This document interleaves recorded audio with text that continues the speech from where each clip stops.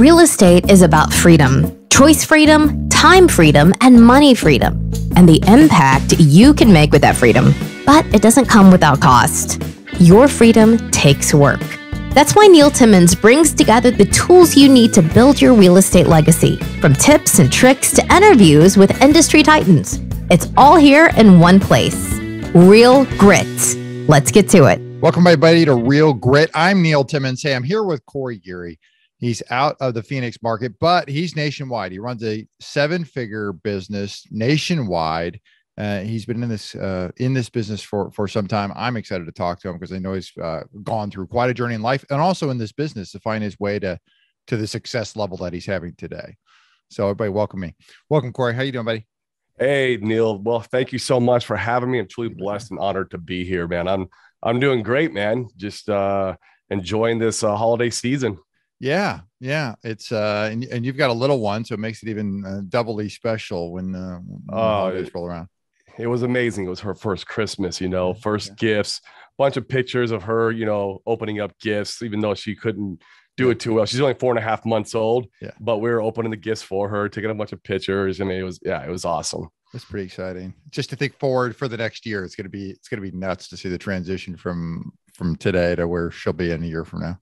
Yeah. Christmas will only get more and more special as she realizes the meaning of it. You know what I mean? It's going to be awesome. So no, it gets more excited as a parent too. When you see everything there, some of that as you get older, lose a little of its luster relative to presents. But when you get the kids involved, it's incredible. Yeah. It brings that magic back. Yeah. You're totally right. Yeah, for sure. Yeah. That's exciting, man. Well, thanks for taking the time to connect up here. I appreciate it. I'm pumped to talk to you here. Tell me, for the audience's sake, how'd you get in this business? Yeah, that's a great question, man. I get asked that all the time. So when I got into this industry, I was dealing cards at the casino. I was a blackjack dealer. I done it for 17 years, got way too complacent in that job because it was a high paying job. I was making six figures, via tips, and working 6 hours a day, just living the party lifestyle. And that's what I did for the majority of my life up to this point. And but the good thing was I was able to save some money throughout my dealing cards journey. And we used to watch that show, me and my girlfriend at the time, that Flip or Flop show with Tarek Al-Musa. Yep. I mean, I think it's one of the shows that got a lot of people started. Yep. And I was watching the show. And my girlfriend at the time, who was a part-time realtor, part-time blackjack dealer, she goes, "Why don't you flip a house so I can list it?" That was literally the thing she said to me. And I was like, I don't know. It seems easy enough. 30 minutes, you make $80,000. Derek did it. He did it in 22 with commercials. Right? With commercials, right. Yeah. You have a couple of hiccups, and then at the end of the day, you're always making money. That's what the show portrayed. So here's a funny thing, man. I was on my morning run the next day. I was running around the neighborhood, and I saw one of those bandit signs that said, fix and flip, buy price 250, ARV 350. I can't remember the exact numbers on it. And I was like, huh. And I just kind of saw it as a sign. So I stopped on my run. I called that phone number. I bought that house. It was from a company called Net Worth Realty here local in our market. That's kind of similar to New Western. I think a lot of people know. Yep. I bought the house. Took me 6 months to fix and flip, and I made $8,000. It was my very first real estate deal, dude. And I learned a lot. It was good. I didn't lose money in the first deal. Yeah. And fast forward a little bit, I started going to local RIAs here. Yeah. I started networking with wholesalers, met a wholesaler here locally. I bought a second house from him. And it took me 3 months and I made 20,000. So that was like a home run for me. It was definitely a home run. On the third house that I bought 4 properties all at once. I ended up partnering with somebody else from the casino on these. It was very unfortunate for him, but we bought 4 houses all at once. We had to use a new contractor because my old contractor was not working out, but the new contractor was even worse. Like, we didn't check him against the ROC. We didn't do our due diligence on him, check, with previous clients, anything like that. And he took us to the cleaners, and he robbed us. And between the two of us, we lost $250,000 on those 4 houses. We had to wholesale the deals back to the wholesaler. We got really taken advantage of. He saw a mark on our head, and it reset me. and it sent me back to zero. I lost all my life savings. I lost obviously my previous flip money, my 401k money that I had from the casino. And I was like, okay, yeah, what do I do now? I didn't want to give up. The partner I had, obviously he gave up and he's still dealing cards to this day at the casino. Yeah. And I didn't want to give up. And so like I literally researched on Google, how do wholesalers get deals? So I figured I gotta figure out how these wholesalers do it, because if I have no money, at least I have my job still. So I'm still able to like provide for myself. And I researched on Google, and who I found was Sean Terry. Yeah. And so I went down that rabbit hole. I bought his course, ended up joining his mastermind. And that was kind of the beginning of my wholesale journey and just my real estate journey as a whole. And so that's where it all started. And that I bought my first house end of 2016, probably joined Sean Terry's mastermind somewhere in the end of 2017. Okay. Dude, what made you I mean, a $250,000, and everybody's taking lollips, womps in this business. There's no way around it. But for that to be house number, what, 3, 4, 5, 6? It was 3. Yes, it was transaction 3, but I bought 4 all at once. That was the first mistake. It was an idiot mistake. I was just like, because I felt like, oh yeah, I was successful in my last couple of deals. Let's just turn up the volume here. Right. And it was the biggest mistake I ever made. And geez, if I'd had a mentor, or if I'd been part of a mastermind before that, or maybe that wouldn't have happened to me, but I didn't know what I didn't know. And right. But what made you keep going? I mean, it'd just be the easier solution would have just been forget this. Right. And that's what my partner did. Right. He just like, screw this. And he's still dealing cards to this day. Right. I just didn't want to lay down and die. I was like, if I just give this up, then it's all over. I'll never get my money back. Yeah. The only way I'm going to get my money back is if I continued forward. Correct. That's the way I looked at it. Like, if I just stop this and go back to dealing cards and say, forget it, then that money's gone forever. Just working in the casino. And there was a reason why I wanted to pursue real estate and why I felt like I needed to do this. And I refused to lay down and die. What was that? What was that? Why? What was that innate burning desire to burn the ships, if you will, and go, I'm not going back. I'm only going forward. What was inside of you at that moment in your life that said, this is the only way out is forward? The only way out is forward. So, my why is different now than my why was then. Obviously, sure. Then it was just, me chasing the dollar.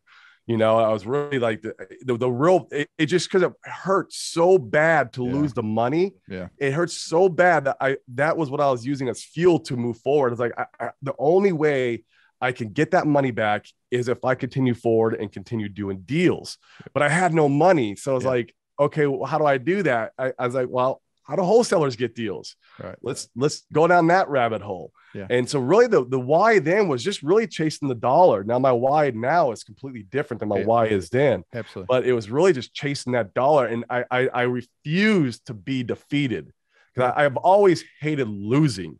And that's always since I was a little kid. I just hate losing. Like, if I lose, why did I lose? What did I do wrong? How do I pivot? And that was really what that burning desire was like. Hate losing more than you love winning, actually. I do, man. It burns. It burns, and that's a fuel. Yeah, it just burns so bad. And it's like, oh God, I gotta figure this out. What's going on? And so it was unfortunately a very painful experience, but it was an experience that I had to go through. Right. And we captured some of that money back, obviously through tax write-off. And then we did try suing the general contractor, and he paid a little bit back. I think we got back maybe $30,000 or something to that nature. And actually, the guy passed recently here in the last year, and I even donated money to his family when he passed, because it was very unfortunate how he passed. But it was just an extreme learning experience, and I have not lost money like that in a real estate deal since. I have lost a little bit. Like we lost one deal this month, this year. It was a fix and flip deal, and we lost like $5,000. But we've not lost, money like that. Most of our deals now, we do pretty well. No, you're a monster now. You don't get to this point without using that fuel to get educated, to have tremendous success, and then go to work. And that's one of the things I respect about you most. I know you work, and I know you got a terrific team that puts in the effort because they want outcomes. They want outcomes, right? And I take them along for the journey with success with me. And I'll touch on that education. You just said that was probably the biggest. That's the biggest reason why I've been able to do what I've done, is because I've always been involved in some sort of mastermind, some sort of direct coaching, some sort of like, just trying to have somebody teach me how to get ahead of the curve. And that's been very crucial. I've probably spent, some of the realms of $250,000 on education throughout my whole real estate journey. Yeah. I'm about to join another mastermind coming up this year. That's pretty heavy. And then I feel like it's the next level that we need to go to. So, it's been great. Take me back to 2017. You got educated through Sean Terry's stuff, and then bring me forward in the business. What did that, how does that look like from 17 forward? So, but obviously, in the beginning with Sean Terry, he was teaching how to do the local, wholesaling model. Right. So, like, literally, I'm out there putting bandit signs. We're doing a little bit of direct mail, and it took me about 8 to 10 months to get my first real wholesale deal direct to seller myself. And the funny thing is, when I got my first deal, I wholesaled that deal to the wholesaler I was buying deals from in the beginning of my journey. So his name was Chris. Full circle. His name was Chris Simon. I called Chris up and I was like, "Hey, I got this deal. Can you look at it?" And he looked at it and he goes, "Yeah, I'll buy it." I was like, "Okay." And I made $10,000. I was like, boom, proof of concept. You know what I mean? I was like, all right, this works. So, and then, a little bit more fast forward, I ended up, obviously still doing coaching and mentorship. There's another guy named Justin Colby who I was doing coaching with, and he was doing cold calling at the time. And I was like, okay, so cold calling seems like to be a really cheap way to get leads. Mm-hmm. So I created a call floor in my living room. I put a bunch of cubicles in my living room, and I hired college kids and, whoever else responded to my Craigslist ad to come in and cold call for me. And so, that way I could get cheap leads. And it worked. It worked pretty well. I was, doing about 5 deals, maybe 5 to 7 deals a month.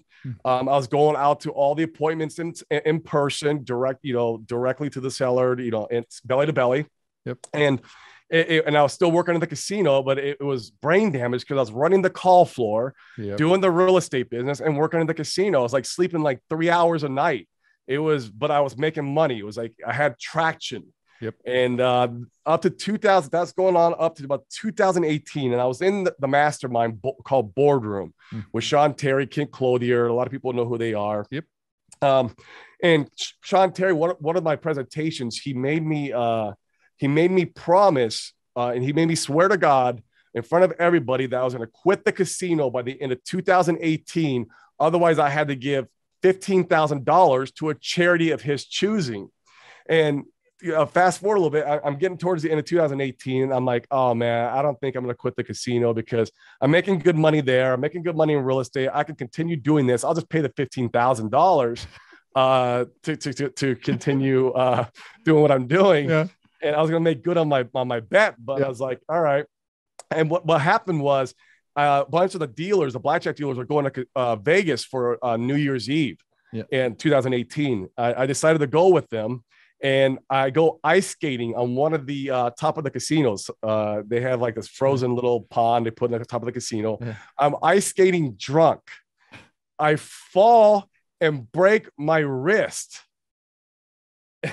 I'm like, holy crap, you can't deal cards with a broken wrist. Nope. So I'm like, this has got to be a sign that I got to quit. And because otherwise I'll have to go on FMLA for 3 or 4 months until I heal and then try to. So I literally came back. I had my broken wrist, came back from Vegas. I put my notice into the casino. I was like, this is it. And as soon as I put my notice in the casino, they walked me out. And that was the end of that. And I was full-time real estate from that point forward. Tony Robbins says, life happens for me, not to me. Oh, boy, does it ever. I mean, everything that's happened to me in this journey, there's a lesson to be learned, and it's been to guide me, and everything probably was before that too. I just didn't notice it because the way I was living my life. Yeah. And now it's like you kind of have an awakening and you start seeing this stuff and how it's guiding you. And it's just been wonderful to say the least. you know. That's an incredible story, an incredible journey about how to get out of the business that God was like, no, you're not you're done. You're not paying that $15K. Screw that. Here, boom, break your wrist. I was like, okay. Wow. So all right. So now you're full-time in real estate. You're mending this broken wrist. What's that look like? And then that will be 2019.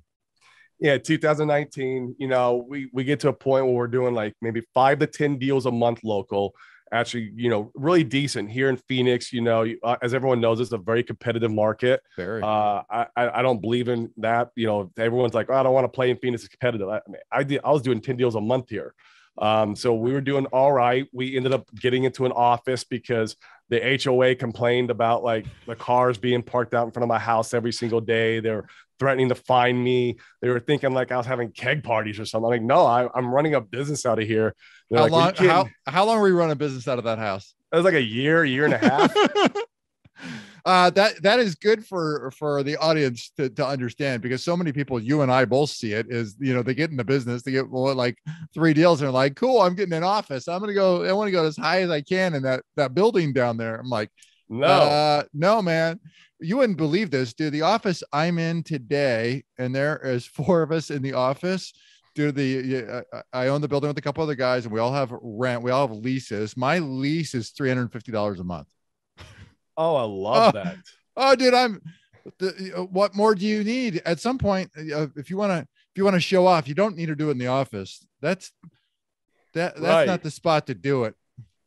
No, right? It's not. That's great. Yeah. No, we got forced into the office because of the HOA. Yeah, you got it. I was like, all right, well, let's get an office in. And so got an office about 2 miles down the road from my house. And I'm basically still in almost the same office. I'm actually across the sidewalk now, but from when I first moved, but I mean, we're still in this building and to this day.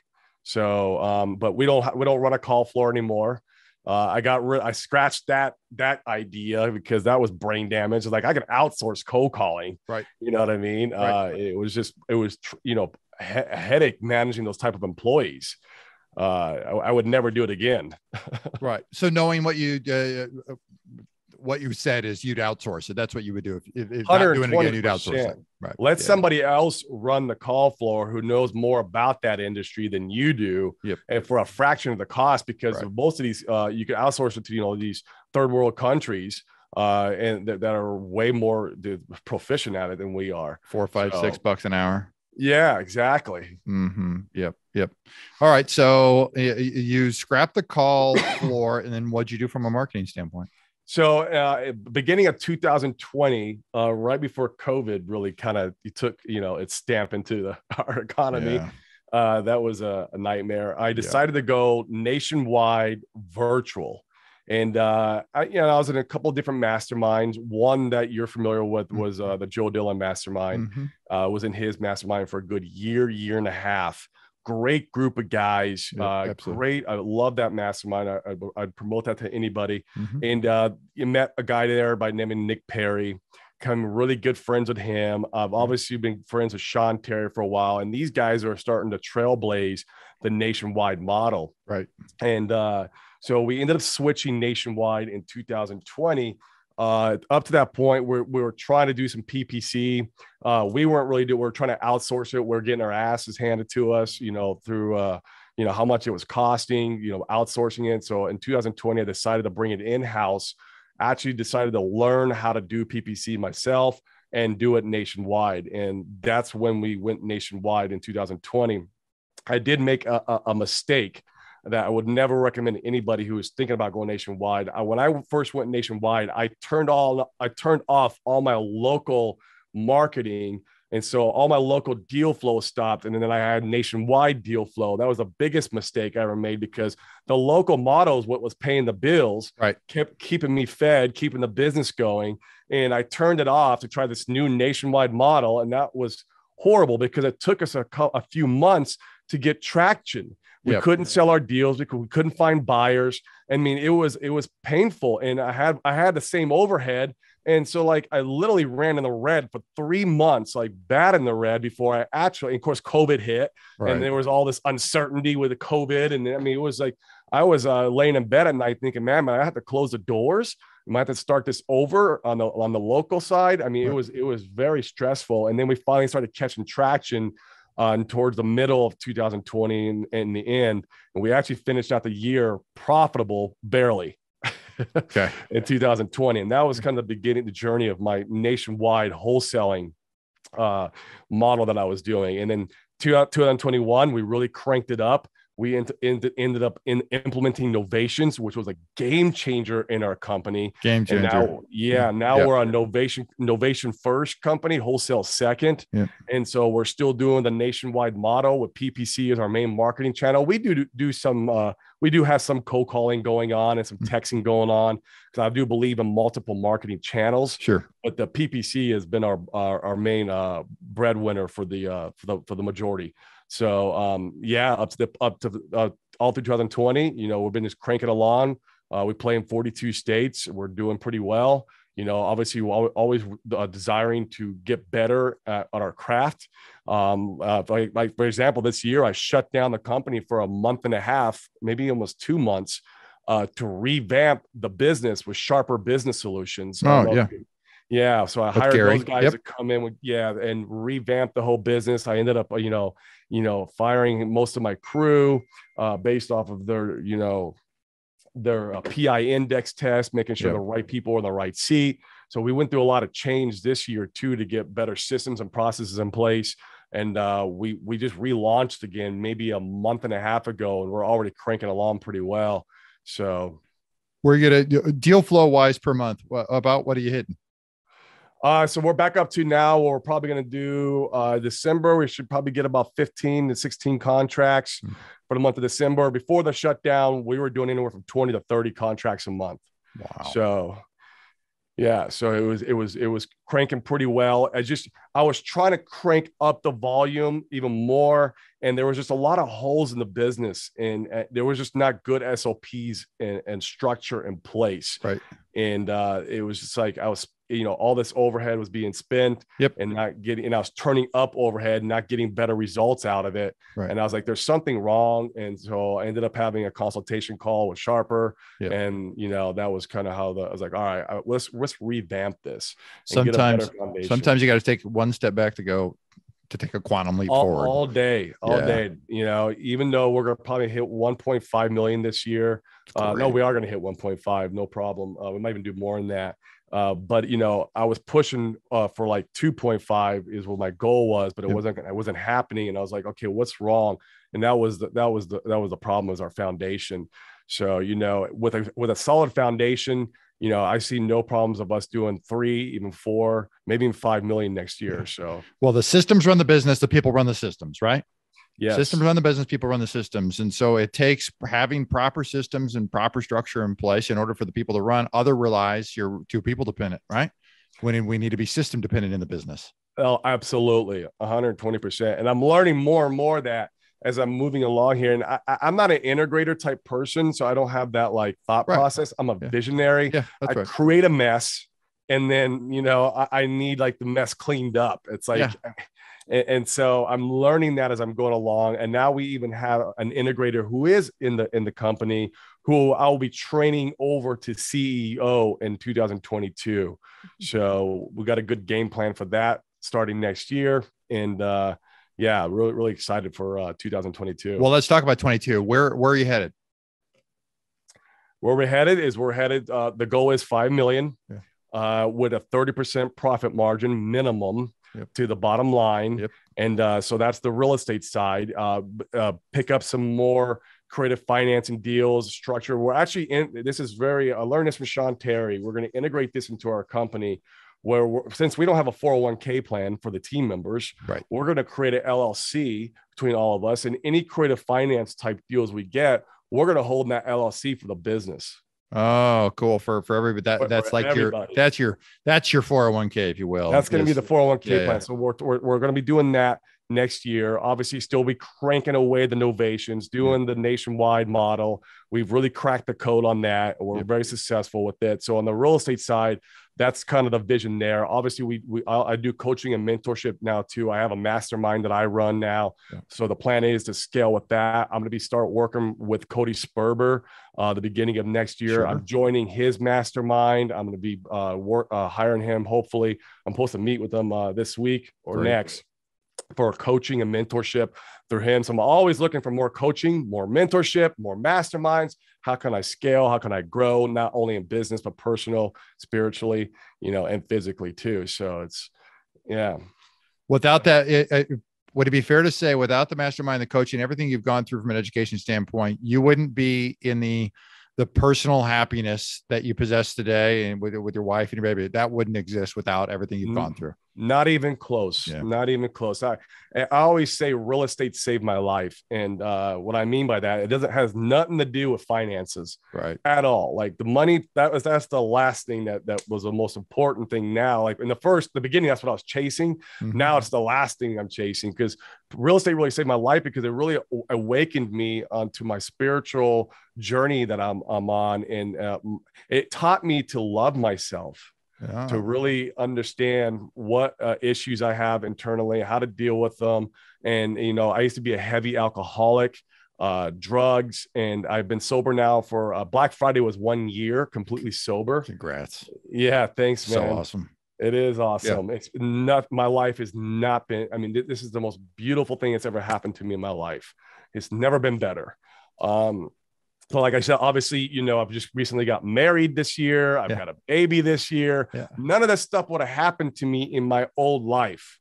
The old Corey, none of that stuff was happening to me. This stuff didn't, like, I always wanted to have like a kid. I always wanted to meet that perfect woman, but it was not happening in my old lifestyle, but once God saw that I was ready, then he positioned me to where it could happen. Yeah. And so like, it's just been an amazing, beautiful journey.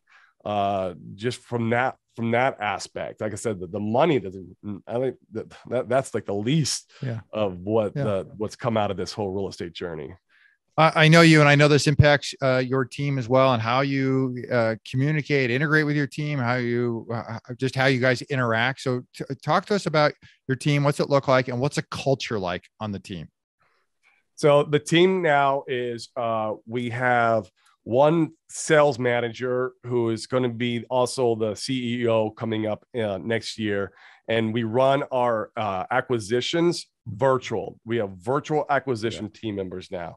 So there's 3 virtual acquisitions under my main sales manager. I have a lead disposition manager, and then I have a junior disposition, and then he runs the virtual TC company. So that's the team now, which was it's a lot less than what it was before. Before we had like 9 people in the office, crazy overhead.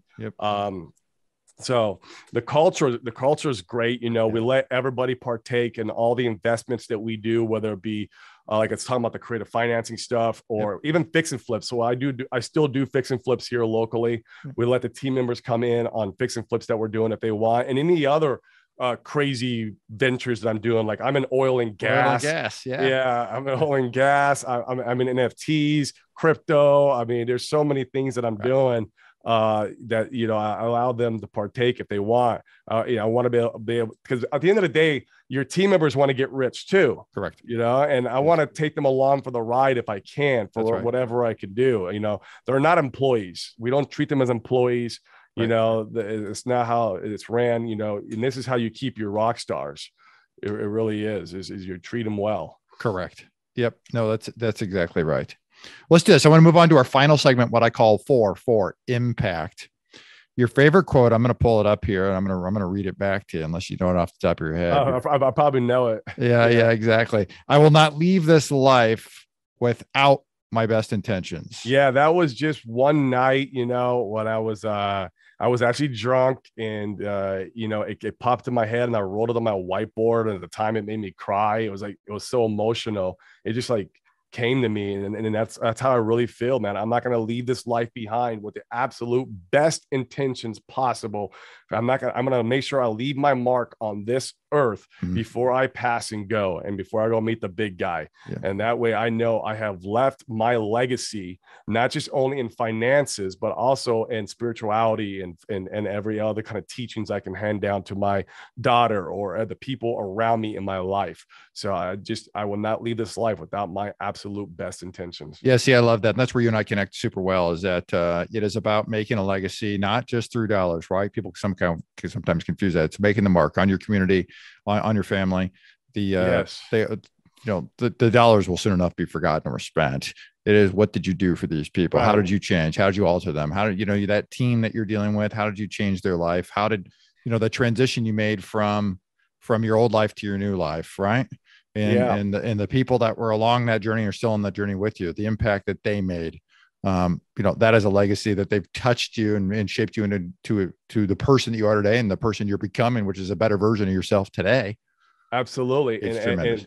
And if I could teach this and leave that impact on other people's lives, maybe some of these people will have an awakening before. Like, I feel like I had my awakening late in my life. I'm 44 now, and I didn't really start thinking about entrepreneurship and this real estate journey. That was when I was 30, yeah, whatever it was. So, I mean, I started kind of late in life, so I wish I would have started when I was in his 20s or 30s, but, Sure. But if I can leave this mark, on, when I passed, and then I've done my job. Yep. Yep. What do you think holds most investors back? Meaning, from taking that from where you were, right? From going, I got knocked down in house number 3 to digging deep and moving forward. Yep. Mindset.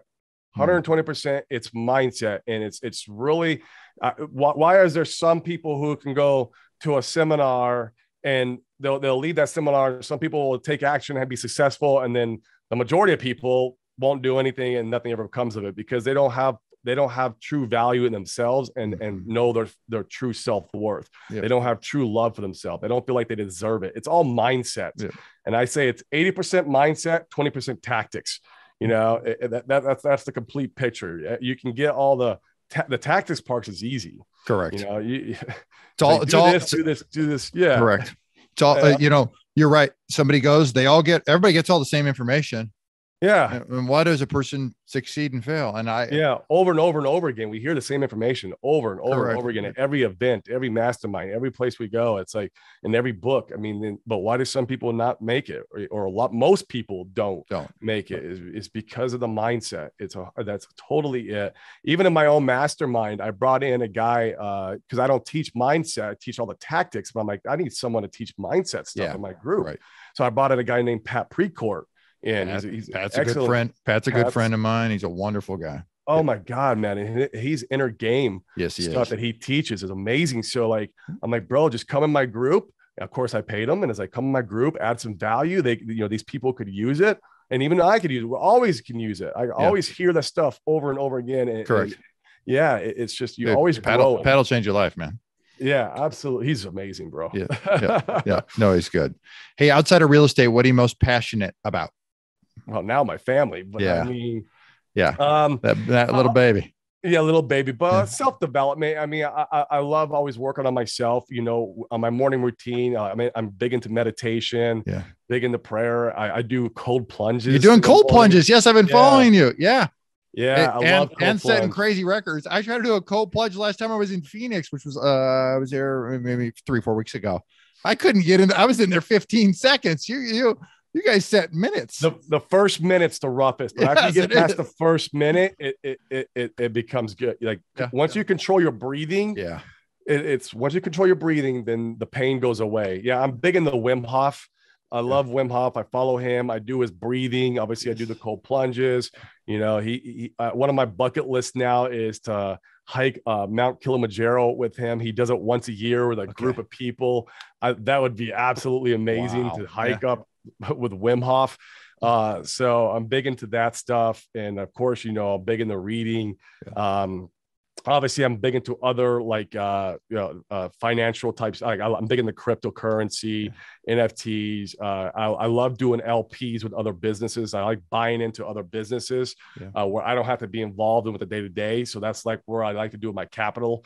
So if I'm always trying to make my capital go to work for me. I don't like the money to just stay in the bank. It's a waste if the money just stays in the bank. So I'm always trying to figure out where I can park capital next, whether it be real estate or an LP venture I can get into, or cryptocurrency. So, so I'm big into that stuff and other side hobbies. I mean, I love snow skiing. I love scuba diving, stuff like that. Just love traveling. You're an adventure. I don't want to say junkie, but you're an adventure seeker. Yeah. I've always been an adrenaline junkie. Yeah. That's for sure. Yeah. What's your favorite way to make an impact, to contribute? My favorite way now to make an impact is giving back to the industry of everything I've learned throughout my journey, what's made me successful. And that's why I started the mastermind group, is so I could give back. And we started the group. It's a very inexpensive group to get into compared to most masterminds. And it's been very powerful. I mean, we have about 40 members in the group now, and a lot of those guys are killing it. Some of them are killing it on a level they're like doing more deals than me. I mean, some of them are just absolutely just I love seeing that. That's cool. So I love going to the events and speaking at the events, and just helping people any way possible get over their hurdles. Because that's what people did for me when I started. That's right. It's like.